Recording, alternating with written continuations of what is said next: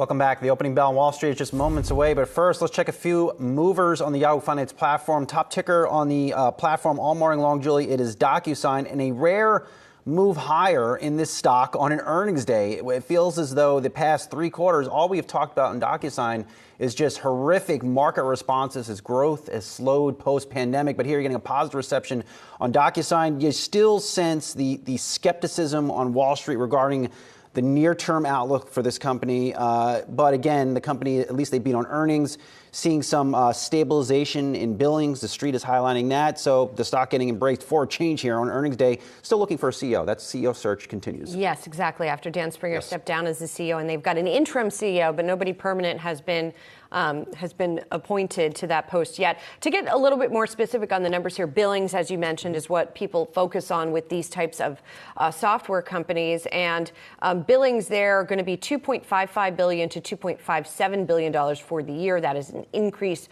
over the prior forecast. And to your point, people talking about, I keep seeing the word stabilize everywhere when and it's not necessarily even that things are getting better, right? It's just maybe that they've stopped getting worse for now. It feels a little like people are not willing to say things are, that they've turned a corner, but that maybe they're getting to a point where they're going to turn a corner. Yeah, at some point things just can't get any worse. I do want to highlight this fun fact, and it definitely blew my mind. Maggie Wilderrotter, she's the interim CEO of DocuSign, noting right out of the bat on the earnings call this, quote, "I've had the privilege to serve on 51 corporate boards in my career, 36 public and 15 private, starting at age 28 when I first joined a corporate board."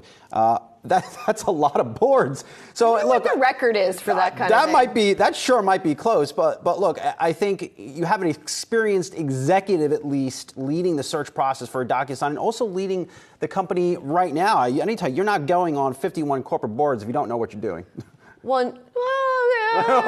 in this case, I think she does. I think Maggie knows what she's doing. I don't know anything about Maggie herself, but there's a lot of there's a lot of overboarding. There's people who just go there, collect checks. On governance, on public boards. So just because someone's on a board, I don't think you can assume. That's a lot of But she certainly, when you're talking about doing a CEO search, she certainly knows a lot of people. Yes. If she has been on 51 Absolutely. And boards. note this too, from that board perspective, looks like she's clamping down on expenses. That was some concern about DocuSign that they just spent too much under Dan Springer over the past year and a half. Sounds like she's clamping down, looking for ways to save money. What she needs to be focusing on is getting some new salespeople in there because that has been a problem. Yes, and the way that they were doing sales, as Dan had acknowledged to us in the past.